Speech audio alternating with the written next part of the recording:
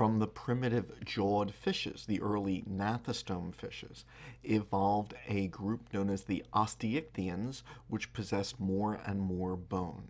These were the ancestors of the majority of fish alive today, and also the vertebrates which live on land.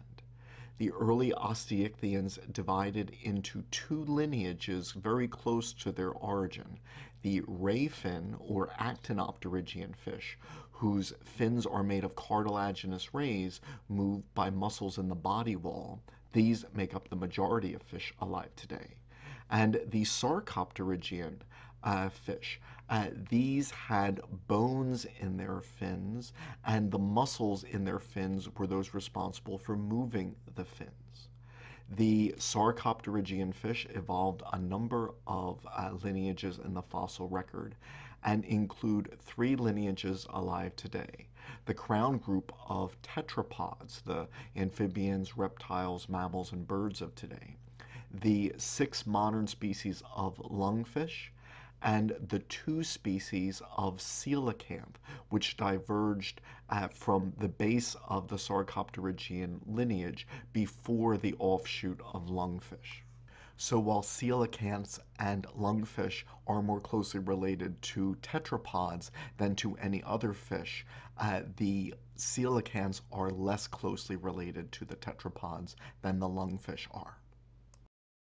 In the Devonian, a number of sarcopterygian fish modified their fin bones into the arm and leg bones of the first amphibians. But studies of lungfish fins identify the bones thought to be homologous to the bones such as the humerus, radius, and ulna, and that is true of coelacanths as well.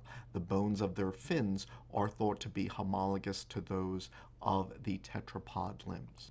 The 2 modern species of coelacanth are the Indonesian coelacanth and the West Indian Ocean coelacanth, which is critically endangered with extinction.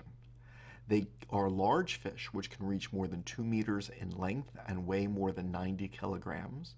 They can require decades, more than 50 years to mature, and can live more than 100 years. Coelacanths are deep water fish whose eyes are specialized for perceiving light at greater depths, and the swim bladder / lung, coelacanths just have one of these. It is filled with fat for buoyancy in deep water, unlike the lungfish which use theirs pair of lungs to take oxygen from the air. Coelacanths retain primitive features such as a continuous notochord and a pair of external nostrils. While there are only 2 species of coelacanth alive today, more than 90 fossil species are known, some of which reached 5 meters in length.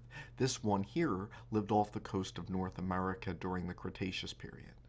The fossils can range from the early Devonian, more than 400 million years ago, to the late Cretaceous, and it was thought that coelacanths had become extinct at the end of the Cretaceous until they were rediscovered in 1938. When they were discovered, they were often described as living fossils for this reason.